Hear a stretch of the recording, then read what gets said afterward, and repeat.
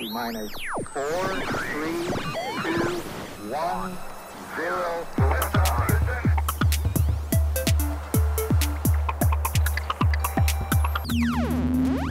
Fish don't fry in the kitchen. Beans don't burn on the grill. Take a whole lot of trying just to get up that hill. Now we're up in the big leagues, getting our turn at bat. As long as we live, it's you and me, baby. There ain't nothing wrong with that. Get her done. Intergalactic Boom Box, moving on up to the east side. Gotta get a piece of that pie. Question of the week, what is your favorite tech trend? Gotta start off with a couple of sat cats. Yeah. Some folks who actually donate satoshis, the smallest bit of Bitcoin, through a Podcasting 2.0 app. Chad Farrow sent 3,333 sats using Podfriend. And he says, my favorite tech trend has to be video streaming services. I ditched cable 8 years ago and don't miss it one bit. It takes some time to get used to, but if you're already using Netflix or Hulu, you're halfway there already. And Kyron from the Mere Mortals podcast sent 505 sats, also in the Podfriend app, and says favorite tech trend is seeing smartphones infiltrate into the wider world. Being the dumb tourist staring at the map on his phone in a street corner in Mexico, Colombia, or Argentina is nowhere near as dangerous when everyone else is doing it as well, in comparison to 5 to 10 years ago. Musical Mike, Hero of Light, Sora Nerd, and Kyle Tidd all say VR. That's their favorite tech trend. VR just has so much potential, says Kyle Tidd. The movement in Fract, the haptic feedback in Walking Dead, Saints and Sinners. King Jelliel, Momoko, 2 Harumaki, and Sean Phoenix say gaming consoles. Project Katana says SH2 processors in the Sega Saturn. Oh, come on now, Katana. That's not a current trend. Mike D says 4K. I love movies and gaming in it. Tyler also says 4K. Now movies don't look like smudgy garbage on HD TVs. And Clever Name says toys to life. Rest in peace, Skylanders. New question of the week. Best guy in a suit creature flick. I'm going to say Alien or Creature from the Black Lagoon. Those are kind of tied in my heart. The Gillman suit from Creature from the Black Lagoon in the 1950s. It's so detailed and it still holds up. Props to Millicent Patrick, who designed that iconic monster. And of course,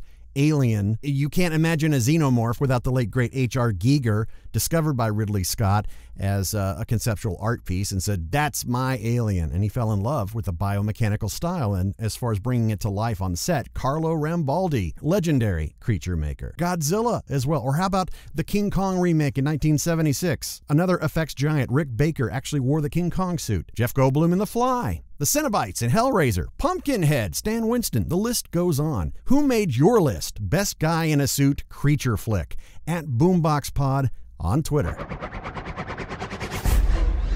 Did you survive the great Facebook, Instagram, WhatsApp outage of 2021? Well, if you just heard me, I can hazard a guess. So what did you do to pass the 6 hours that felt like an eternity? Did you actually have to talk to people or get some work or school done? Sleep through it all, like I did? So what happened? Hackers quickly chimed in, saying that this had nothing to do with the 1.5 billion Facebook accounts' data being scraped and going up for sale on the dark web. Some people that paid money for that data never received it, which is pretty hilarious. How dare you rip me off? I paid for this large-scale privacy invasion, which is perfectly legal and expected anyway in today's society. So Facebook said, quote, configuration changes on the backbone routers that coordinate network traffic between our data centers caused issues that interrupted this communication. This had a cascading effect, bringing our services to a halt. People suddenly couldn't post selfies for validation or complain about politics and disown more friends and family. Businesses that rely on Facebook and WhatsApp for actual work-related communication were swiftly punched in the baby maker. Wildcard line, you are on the air. Speaking of punches in the baby maker, hello, Conspiracy. Conspiracy? Hey, how'd you know? Well, I wrote the script. Touche. Touche. Bobby Boucher. All right, so what's your take on the Facebook outage? Well, you ought to know by now what I'm going to say, but I'll say it anyway. Aliens. Aliens. Wow, you really did write the script. Aliens do social experiments all the time to watch what we sheeple do. All those challenges on Click Clock. Squid Games. Hey, Captain? Yes, Skits. Can I say something to this bozo? Sure, yeah, go ahead. Hop on the mic here. Gracias. Hey, listen up, J. Jonah Jerkison. What? I'm an alien, and I can tell you, it ain't us. There's plenty of other social media sites to jump on when one or two goes offline, you know. Oh, really? Well, if it's not the alien globalist agenda, what is it, Rick Moranis? I resemble that remark. No, it's the Illuminati. Do explain. No explanation. It's just fun to say. Not my zoo, not my monkeys. The monkeys are cool. I gotta go try and get Twitter offline. Whoa, hold on. Stop. Strike that. Reverse that. I totally didn't say that out loud. Conspiracy, are you the one that pulled the plug on Facebook, Instagram, and WhatsApp? Oh my God, the end of the segment is coming right this way!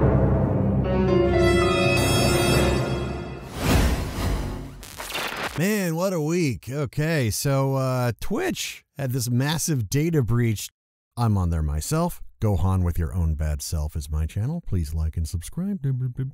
My wife likes to say, "Are you twitching tonight?" And I respond by going, and then she gives me judgy face. So the leaked info includes a breakdown of how many millions of dollars that the company and its top streamers have made, as well as the source code for the entire website platform. Twitch has been very successful for many, many years, though it is criticized for being a toxic dumpster fire of hate. Perhaps you have also heard about the hate raids permeating the site, invading many live streams, including yours truly there. Oh, hey, southwest of Mount Fuji, you are on the air. Oh. This is Angus. Angus Young? No. Angus Steak? Nope. Just plain Angus. All right. Well, what can I do for you, Ang, old buddy? Deeply disturbed by these leaks. I'm kind of used to it at this point. There's no such thing as privacy anymore. The government and other people are already watching and listening to everybody's every move. But yeah, I changed my password on Snitch. Twitch. Wait, you stream on Twitch? Oh, yeah. I show off my Cheeto collection on the stream. Well, the ones I didn't already eat. That sounds amazing. I get so many chicks. Plus, I enabled Tufa. Excuse me, what? Tufa. Two-factor authentication. You know what? That's a good idea. Everybody should enable that on every site that offers it. It's a good security move. Oh. You know, that's where it makes you enter a randomly generated code you have to paste from an authenticator app or a text message that gets directly sent to you. I just thought it was hipster speak for two loofahs. I was confused. What does scrubbing your body in the shower have to do with video games? Well, TBH, some gamers could stand to have better hygiene. Got a special guest here on the show, paranormal investigator E.V. Pete. It's great to be here. Whoa, that's your real voice? Anyway, E.V. Pete, what is your paranormal specialty? Oh, I study EVPs. Oh, hence your name. Okay. What are EVPs? Electronic voice phenomenon.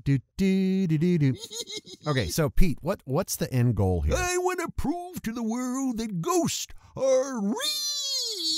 Oh, yeah. I heard of this. So you guys go into a supposedly haunted place with a mic and a recorder, and you try to capture the voices of ghosts that you can't hear in the moment, but they show up in the recordings. E.V. Pete, have you brought any of those recordings with you here today? Yep. Cool. You know, usually EVPs are captured on a crappy cassette player with a lot of static and distortion, and it's hard to hear everything, and they can be easily faked. Not me. I use my cousin's, mother's, uncle's, daughter's, ex-soccer coach's phone recorder. Oh, so like a smartphone? I don't know if it's intelligent per se. Okay. But it definitely picks up the supernatural spectrum. This here was recorded in an abandoned trailer park in Corn Pole, Mississippi, where one Gilda Gooberville murdered her husband Jacob with a Cheese Whiz can. Ugh, why? Well, you see, she stole the rarest of his refrigerator magnet collection and pawned it for 62 cents. Okay, let's give it a listen here. I am speaking to the spirit of Jacob Gooberville. If you can hear me, Jacob, speak now into this here doohickey. Did your wife kill you with the cheese whiz can. Did you pawn her ultra-rare refrigerator magnet for 62 cents? Oh. Would you like me to give you my refrigerator magnet collection? No. Okay, bye. Wow. EV Pete, indisputable evidence that ghosts are real. Thanks so much for padding the show. Thanks for having me, Carl. What happens when an artist isn't given royalties due for their work? Well, nowadays, you take to social media in the hopes that awareness will go viral. Author Alan Dean Foster novelized Star Wars and Alien and ended up actually suing Disney, who is the licensor and publisher for both franchises, and settled out of court. But he is just one of a handful of higher-profile creators that were owed money, and they took care of them. What about the others? Now, another high-profile author who isn't owed money himself, but is awesome, Neil Gaiman. We know him from Sandman, Good Omens, Coraline. That's just scratching the surface. He's signal boosted by tweeting, standing up for other authors and artists. He linked to a blog that lists companies such as Dark Horse and Boom Comics, Fox, Marvel, Lucasfilm, all for missing royalty payments. A task force, writersmustbepaid.org, link in the show notes, has been organized to bring attention, launching the hashtag DisneyMustPay.